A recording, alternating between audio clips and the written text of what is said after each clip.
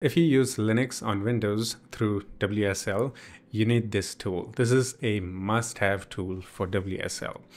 This is called WSL Manager. This is actually a free and open source project at GitHub. And there is a premium plan too.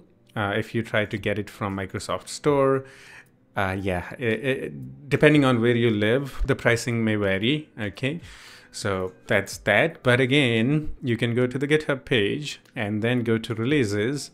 And then from here, you can actually get it for free. You can get the zip file, the portable version of this program, or unsigned installer. This is how this program looks. One of the reasons why you should be using this tool is that by default, WSL distros gets installed on C drive. There is no option to install WSL distros to another drive by default. It just gets installed to the C drive. And that's something that I don't like actually. I want it to install on secondary drive. So with this tool, it's pretty easy. Plus, you can also move the WSL distro to another drive. So let me actually show you guys where this WSL distro is installed right now. I actually moved it from C drive to D drive.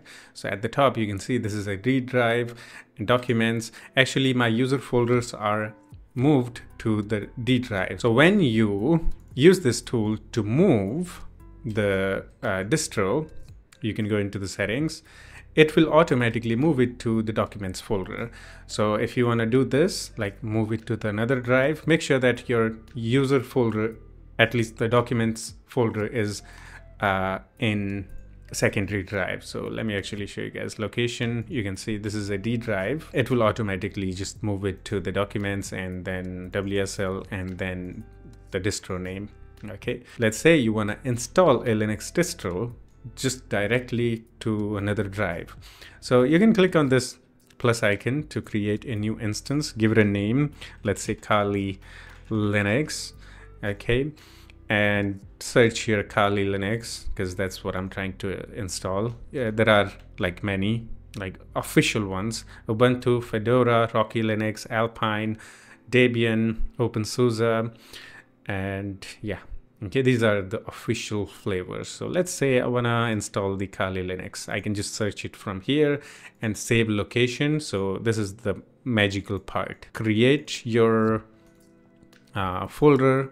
Let's say Kali Linux. Okay, let's say I'm gonna save it here, WSL Kali Linux. Okay, you can also create a username here, but it says only on Debian or Ubuntu.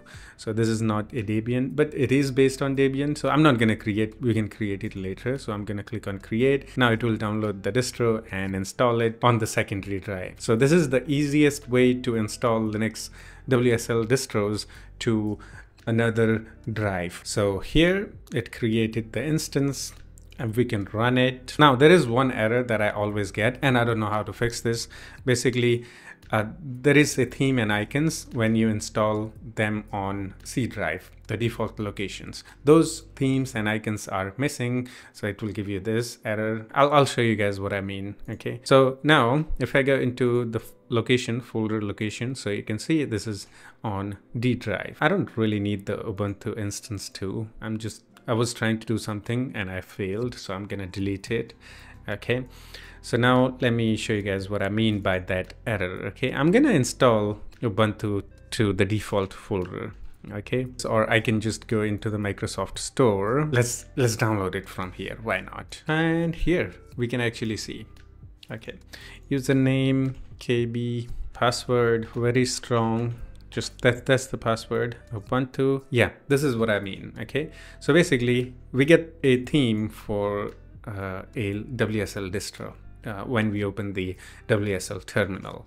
Okay, so this is the WSL terminal. So when we install this WSL distro to another drive or move it to another drive, we don't get this theme, and that's the error that we get. Okay, let me actually try to move this. I'm gonna stop this and I'm gonna go to the settings and I'm gonna click on move, and it's gonna take some time. It's basically going to move it to the documents folder.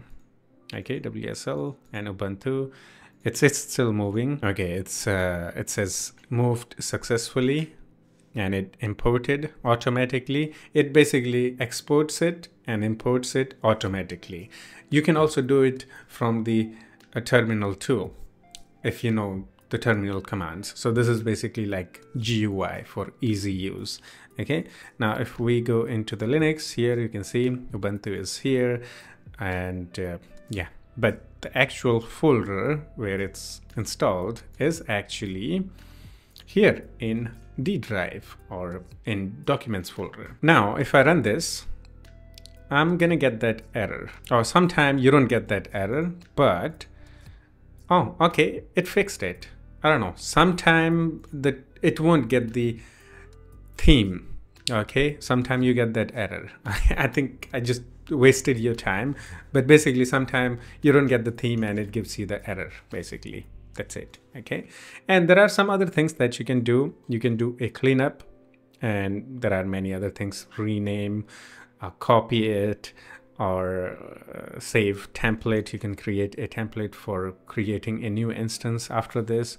Okay, if you go into the settings here, you can change few settings. You can enable systemd or disable it. Okay, you can enable many other things related to Linux and all that. Yeah, it's a pretty simple yet really useful application for WSL if you use WSL. Okay, you can start and stop WSL from here. For me, this is actually super useful just because I can install WSL distros to secondary drive by default, or I can move them. Okay, so, and again, there are many other things you can do. If you use WSL for your work, you'll probably find something useful in here. Okay, so yeah, that's it for this one. Hope you enjoyed it. But if you still have any questions or have any suggestions for me, you can always do the comment and we can have some chit chat in the comment section too. Yeah, that's it. I'll see you in the next one. Take care of yourself and have fun. Bye bye.